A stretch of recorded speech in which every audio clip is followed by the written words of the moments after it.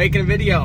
Believe it or not, I've been slammed with work this time of year. You know, everyone's getting their cars out looking for a paint correction, ceramic coating. So, yeah, anyone looking for an update on my car, it is still down. We're waiting on valves for Manly. It's been 60 days today since we ordered valves, and we still don't have them. So, as soon as we get valves, we'll get my car back together and get you guys that content. But today we got a banger. It's been a long time since I've done a build breakdown. Those videos are always hits. And today we have one of the coolest cars around ever, in my opinion. It's my buddy Fonzie's car. A lot of people know Fonzie builds a lot of Coyotes. But in his own personal drag and drive car, he decided to do something off the cuff and or off the wall, I should say, and this car has a Barra in it. So it's a 6-cylinder inline Barra. Those motors were never in the US, but he got his hands on one, and it is a super sick car. Total sleeper, just like Zach's wagon, same color, just not a wagon, but it is a badass car. Should make around 1,000 horsepower, I would guess. You know, it's an 8-second street car, drives it all over the place, doing drag and drive, doing Sick Summer here next week. So the car's over at D&D Performance, where we're heading right now. It's on the dyno. It's got a fuel tech in it, so Justin over at D&D is getting it all lined out for Fonzie, so he'll be all set for his trip on Sick Summer next week. So we're gonna head over there. I'm gonna get some video of it on the dyno for you guys, and then when Fonzie comes to pick it up, we will shoot a build breakdown and give you guys a full rundown on the car. This one will be a banger. Stay tuned. It's gonna be awesome.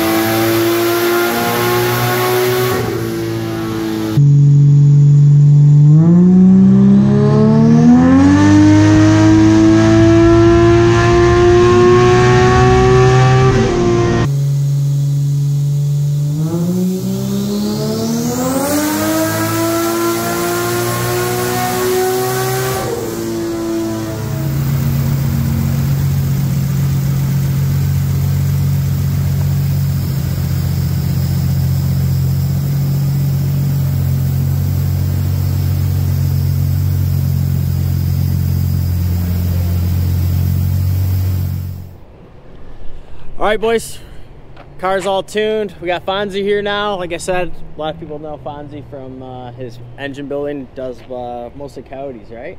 Yeah, a lot of Coyotes and odd stuff. Odd stuff. And speaking of odd stuff, we're going to talk about his Fairmont. So give us a rundown. What year is this? So it's a 79 Ford Fairmont sedan.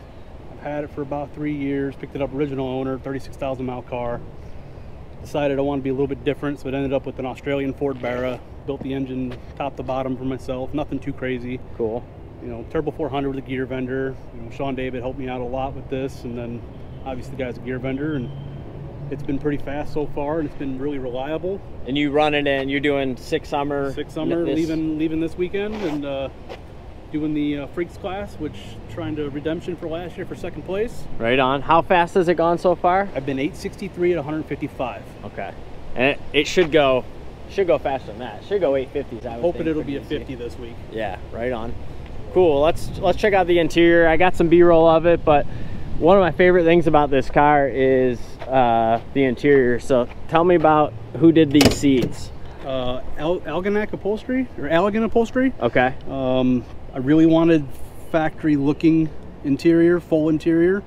You know, I had a bench seat the first year, couldn't keep it, wasn't safe. Sure. So a little bit of upgrades, but it still had to look like 1979 Ford. So they're Kirkies basically, and he made you covers for them. Sir. And there's thicker pad foam, or what? Yeah, yeah, they're so comfortable. I got to do this to my car. These seats, guys, are just, they're badass. They look awesome. I just went for a ride in the back seat. Back seat super comfy. It's got a Motion Raceworks operator shifter in it. It's on holders. It's got all their accessories. And it's on Fuel Tech. Fuel Tech 550. 550, same as my car. It's got the Nano over there. Interior super clean. Who did the cage?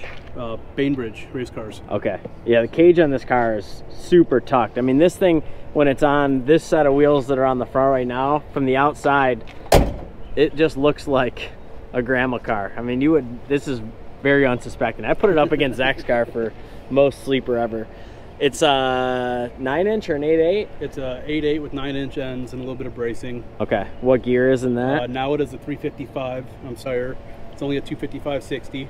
Okay. So, is that just because you can't, this won't fit a 275? I'd have to raise the car up a little bit more, and I like how it sits right now. Yeah, it sits perfect. So, and it seems to work on that tire, right? I mean, right now it is, yeah. I've been best of 1, 2, 3, and it actually power wheelie past the 60 foot. So awesome. And it's a TH400? Yep, turbo 400 with a Circle D converter in it now. Okay, cool. And it's got, obviously has a trans brake and line lock and all that stuff that he's got mounted right on, mounted right on the shifter there. And we talked about it, but you are hand shifting it still, not air shifted. Yeah, sure. Well, let's pop the hood and get to the goods.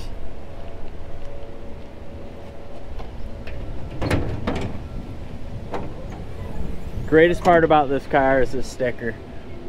I posted this on my social, and I must have had like 50 people comment on what it was, and everyone thought it was like the Trailblazer. Oh yeah, Strait 6. Yeah, no, that's my buddy Calvin. So Barras they were in what in Australia? They came in the Ford Falcons, and there was an SUV called the Territory. Okay. So basically they called us the Australian LS. Yep. Because they were just everywhere. Sure. Easy to get. And it's how many liters? It's a 4-liter. Okay.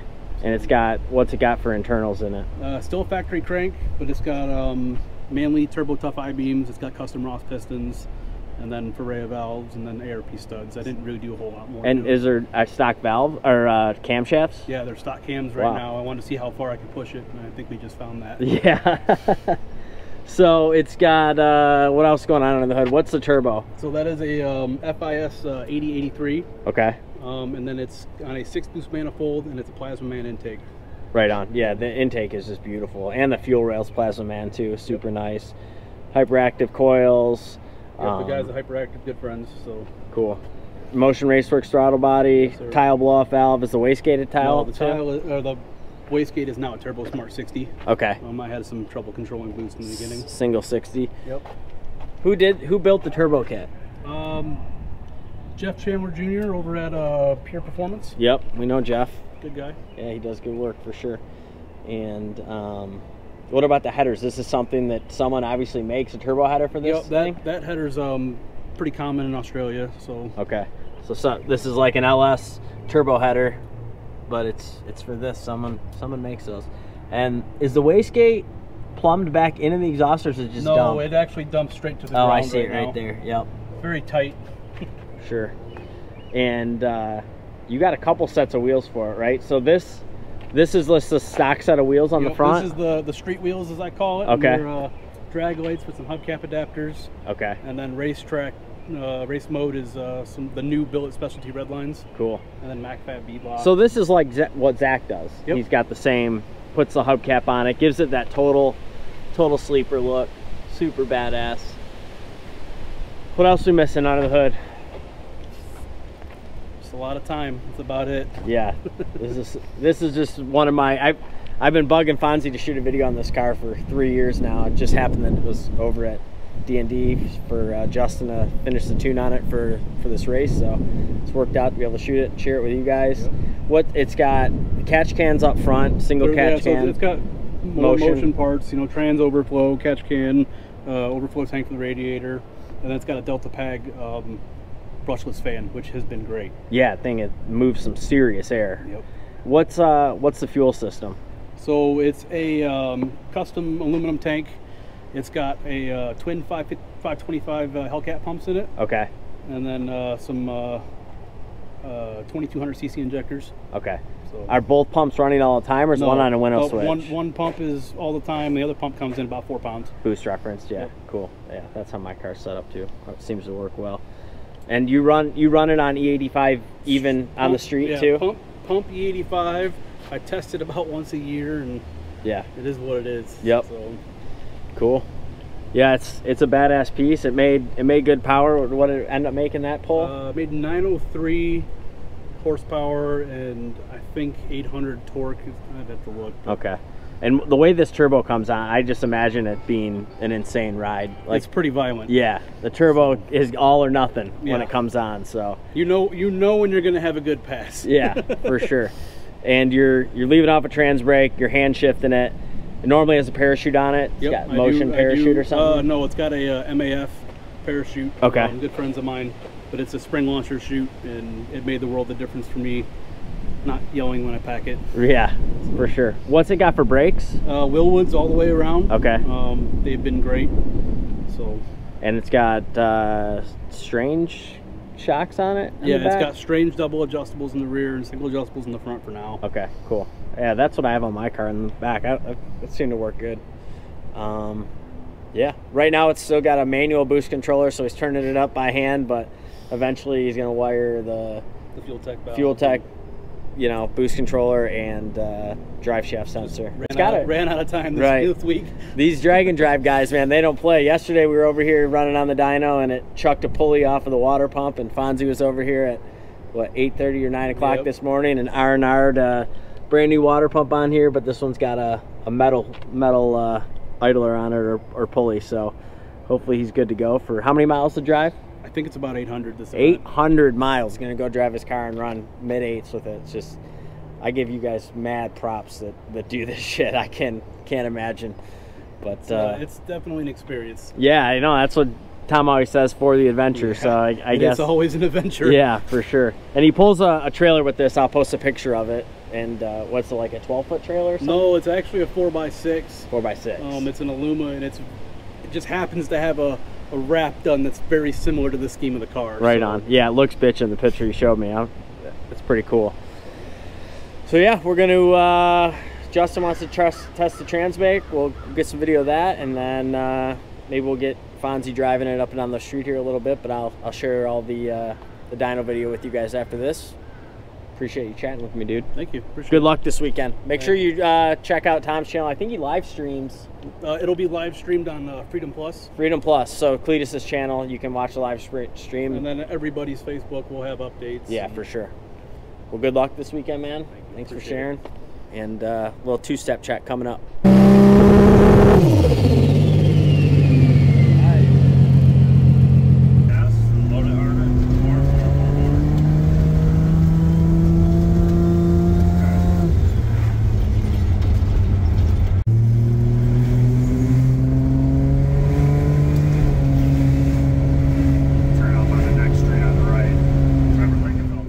All right, guys, we're back home. Hopefully you enjoyed that one. Such a cool car. Fonzie's a great dude who builds some really cool stuff, including that car. So unique, total sleeper, total unique platform.